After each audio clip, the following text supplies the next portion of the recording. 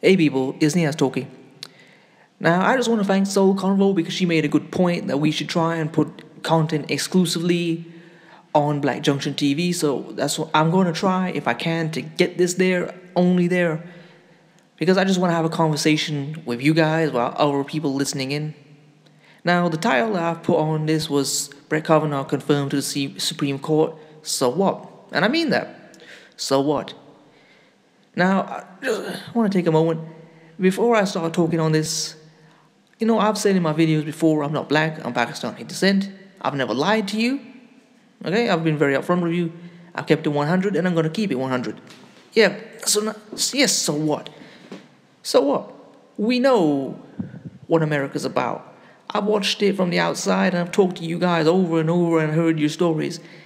And if you look at it objectively, America has never changed. Stokely Carmichael was right. America has no conscience, has none. America has not changed. America does not want to change.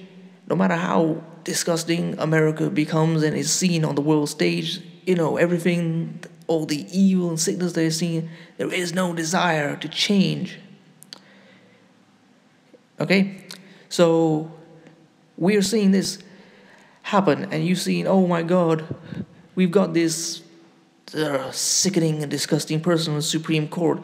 What's going to happen to us? As Professor Truth once said, what do you mean what's going to happen to you? What hasn't happened to you? You've been enslaved, you've been tortured, you've been segregated, you've been experimented on, you've been put in jail, you've been murdered. Everything that could happen to you has happened to you. What the hell are they going to do to you that hasn't already happened?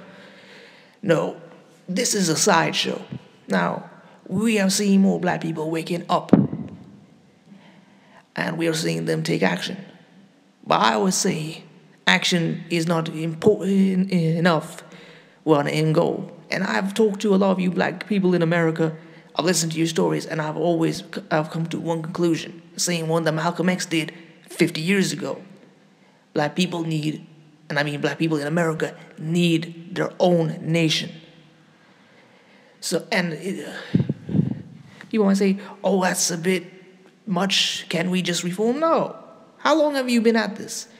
You've been in America, supposedly, since 1619. Now, some people say black people were there before, and I believe that too. But officially, you've been there for almost 400 years.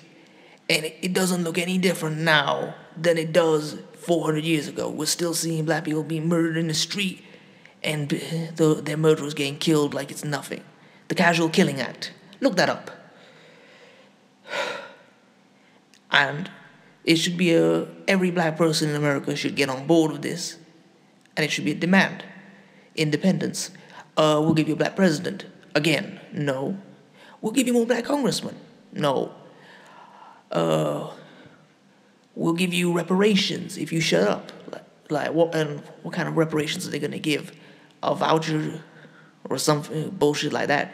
No reparations. The only reparations should be given to an independent black nation, like, I don't know, loans and equipment to help build the black nation into a strong, independent one. Is there anything else I want to add? Actually, I think I've said about all there is to say. Actually, no, there isn't. To continue on about America, a lot of you have been raised on the Bible. What does it say? The house that is built upon the sand. America is the house that is built upon the sand.